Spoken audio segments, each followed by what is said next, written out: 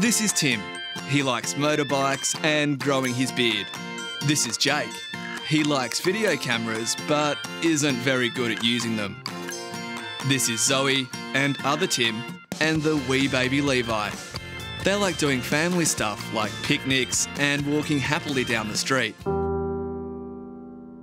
This is Jackie.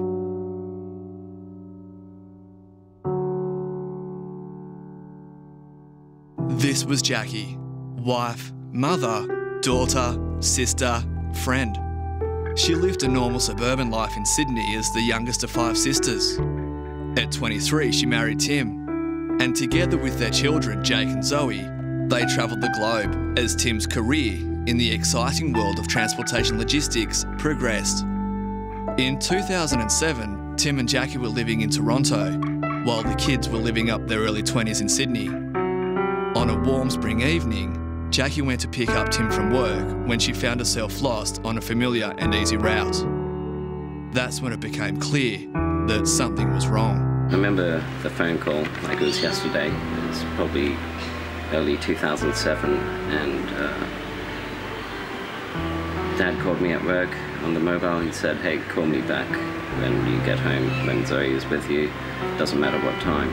The words that he said was, "Your mother's going to die." I remember not really understanding what it meant.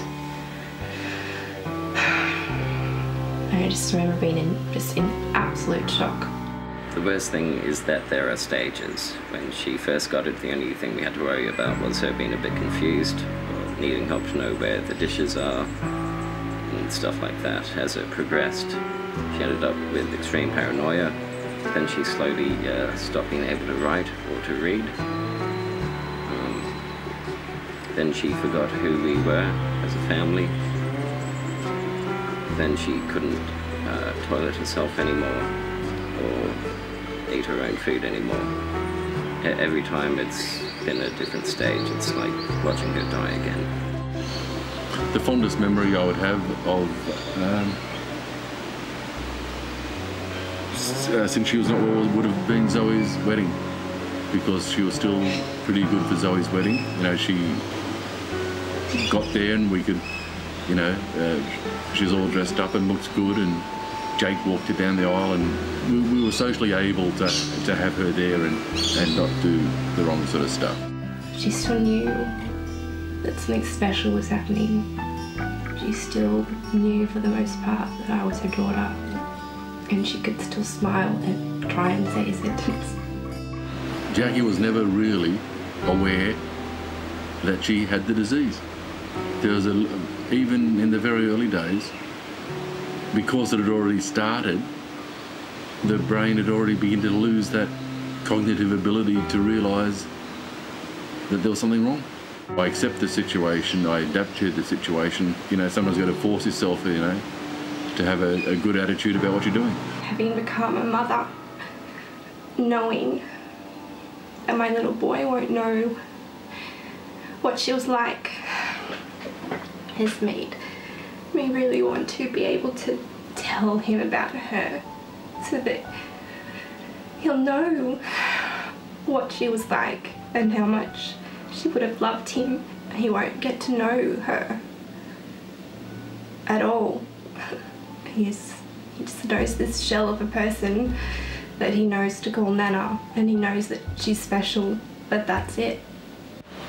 We went to the hospital to see Levi the first day, and Jack didn't really know that I was even a baby, I don't think so. And, you know, I can remember from years ago when when we had our own kids, you know, Jacquie would say she's looking forward to being a grandmother. You know, it's like, I think she would have made a great grandmother. She would have loved doing what grandmothers do. If she was herself for the next 2 minutes, I would tell her I love her. Sorry this is happening to you. I'm sorry you're not around to see who I've become. Then I suppose I would ask, does she know anything that's happening to her? You know, does she understand anything I say and she just can't respond to it? Or is it like she's in there but she just can't control what her body does? Like, is there that sort of disconnect? Or is there just nothing and it's basically like being the sort of 2-year-old? I'd say I love you. I'd say I miss you. I'd say I wish The journey I'm on at the moment, you know, it's the long goodbye. It's been happening since 2007. So for 7 years she's been slowly losing function and capability. I haven't had a conversation with her in years where she's actually said anything that made sense. So, you know,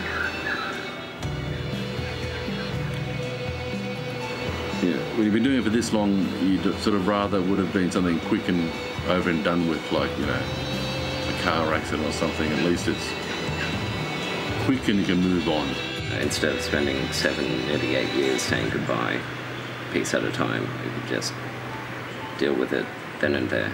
it's what we pray for every day. That she can just go home and be at rest. And that the rest of us can have some closure.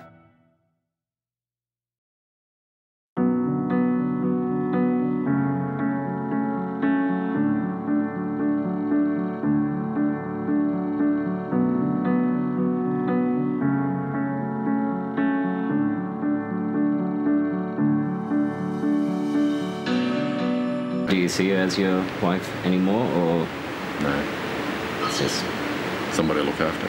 someone you look after?